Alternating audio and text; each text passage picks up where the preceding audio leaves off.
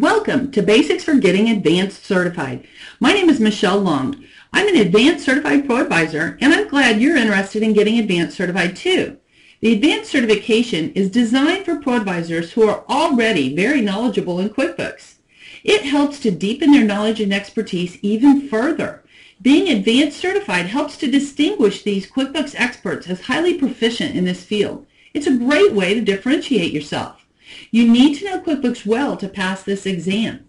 It isn't easy, but it is well worth the effort.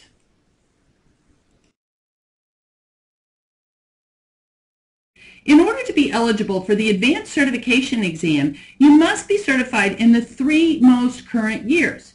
So you have to complete the current year certification and the 2 years prior in order to be eligible for the Advanced Certification. The Advanced Certification exam is a more difficult exam. It is not just multiple choice like the regular certification exam. It is a hands-on, scenario-based exam. This means that you will download some QuickBooks and Excel files. You need to complete the exercise using these files and then enter those answers into the exam. Not all the questions have QuickBooks and Excel files, but a good number of them do. So it does take more time to complete this exam, and you do have 6 attempts to pass with a score of 85% or higher. I do encourage you to take your time when you're working on this test. There is training available, and although it's optional, you really need to watch the webinar and use the manual, and you have to follow those methods and procedures to answer the exam questions so that you can get it correct.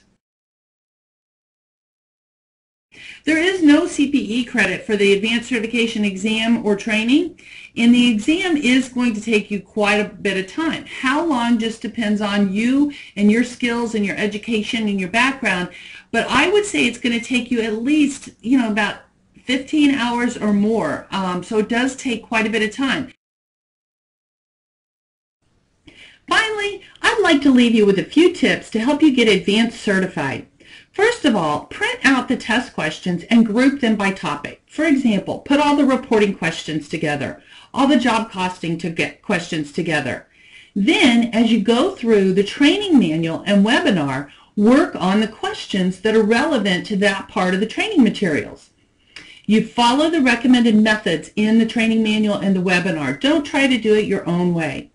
Make notes on the questions about things that you're not sure of or assumptions that you made so you can refer back to that later.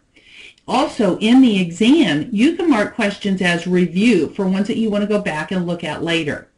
Keep in mind it only counts as an attempt when you actually submit your answers.